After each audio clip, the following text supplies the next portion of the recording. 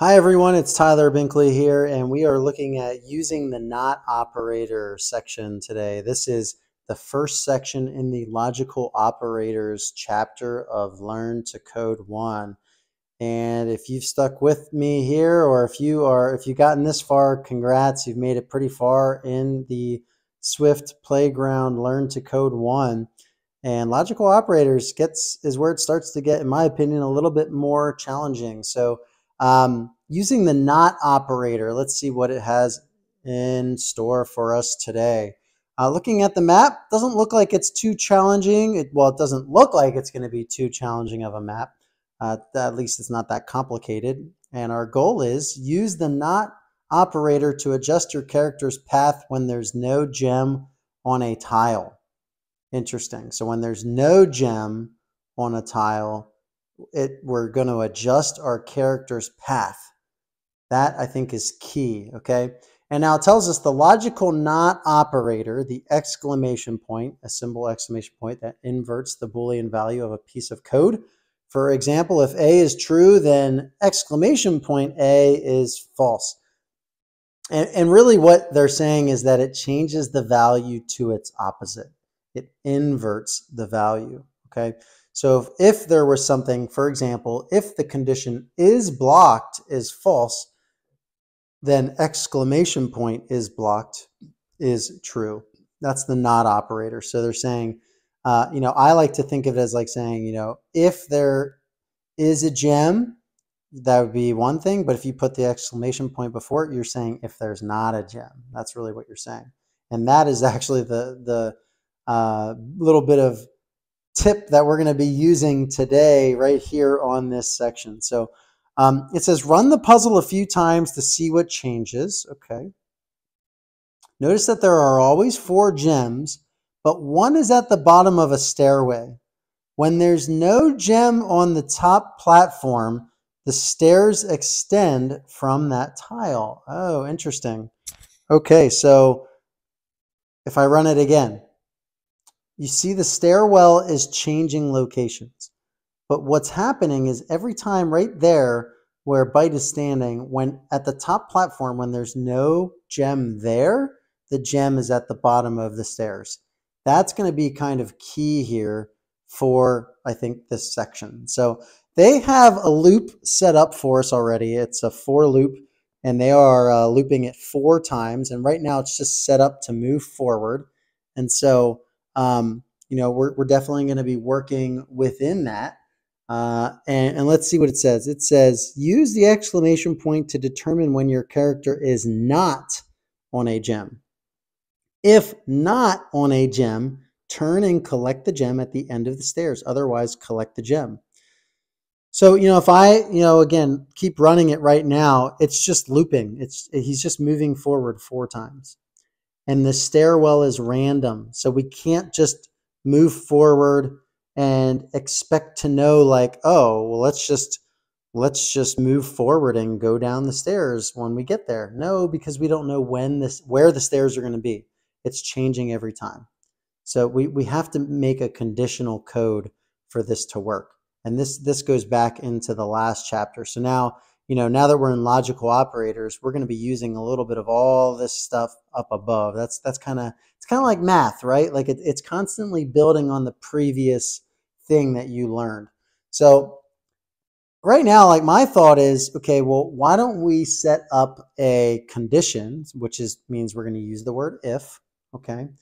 And my thought is, okay, this whole logical not operator is when we want it to turn and go down the steps when it's not on a gem, right? Like this top platform, when there's no gem, that's when you got to turn and go down the stairs and get the gem at the bottom. So we have to use the exclamation point first. It goes before the condition. Now, there is no exclamation point on, whoops, I just made a mistake. There is no exclamation point down here. Okay, that's a letter I right there. That's not an exclamation point. And it's not an upside down exclamation point either. So, that's not going to help us. So in the condition, we need to make sure your condition is blue. You need to hit the arrow that brings up the keyboard. That is found in the very bottom right-hand corner, okay? And then you bring up your keyboard, find your exclamation point, which is either behind the comma, or you can hit the, the tab that brings up symbols and find it. But I'm just going to swipe down. And that right there, okay, is saying if it's not, well, what do we want it to not be on? Well, if it's not on a gem, okay, if byte is not on a gem, that's what's going to indicate that, hey, this is where the stairs are. You got to go down the stairs and collect the gem. So in the code box, okay, when he's not on a gem, so I'm kind of imagining him on the tile right behind where he's at right now. I would need to turn left, move forward twice to get to the gem down the steps, collect the gem, okay, collect gem, turn around, which is either 2 left or 2 turn rights. I'm going to do 2 turn lefts, and then move forward back up the stairs twice to get to the original spot. And I think it would be important, since the stairs could be anywhere, it'd be important for us to turn left so that we can be going back in the same direction that we like we're moving in the first place. So that right there, if I run it right now, just to see what happens, he's going to move forward.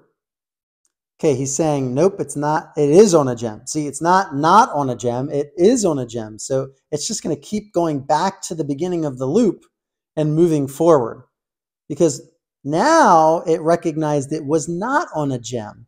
So now it finally met the condition. Remember, our condition was if it's not on a gem, because of our exclamation point. So it didn't go down to the left until it was not on a gem, which was the right thing. Everything about this was right, except it didn't collect the gems before the stairs. Okay, now mine keeps showing up at the end, but if I run it again, oh, now it's in the beginning. See, it's doing the right thing with the stairs, because when it's not on a gem, it's recognizing that the condition was met. It's going down the stairs, doing what I told it to do in the conditional code. But now, why is it not collecting those gems? Well, here's the thing. We have it just moving forward. That's it. Now, we still want it to move forward and check this condition first. So I don't want to put collect gem right before this conditional code. No, because we don't know that there's, like, I mean, we could try that and just, watch and see what happens. Move forward, collect gem, move forward. Oh, now it's just going to try to do the thing on the left. See, now there's no gem. Okay, that's why it's collecting the gem, and then it's thinking, oh wait, now there's no gem because of the exclamation point on our if statement, and it's saying, well, I'm going to try to do everything you just told me to do when there's no gem. So that's why that doesn't work. Okay, so I'm going to delete that collect gem right there. And I'm glad I did that to show you that doesn't work, because it needs to go after this condition, right? Like, it needs to happen after the condition. So you got to be really careful here. You can't go down at the bottom. Like, we're staying within the loop, but at the same, so we don't want to go after, we don't want to go down here. We don't want to go down here where I'm at right now. But we also don't want to be in our if statement, because that wouldn't make any sense. If it's not on a gem, do all that stuff and then collect, that doesn't make any sense.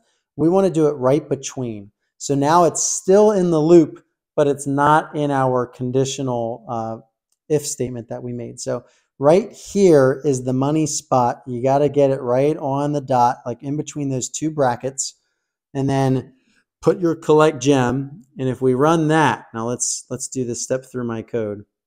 Move forward. Oh, okay, it noticed it's not on a gem, so it's going to do our directions for the conditional code. And again, it's because of that exclamation point. You had to have that exclamation point right before is on gem. And now look, move forward. Oh, it is on a gem, so collect it. Move forward. Oh, wait, it is on a gem, so collect it. It's skipping the conditional code when it's supposed to. and it was doing the conditional code when there wasn't a gem, and that was exactly what we wanted. And there you go. I hope this video helped. If it did, please like and subscribe. Thanks for watching.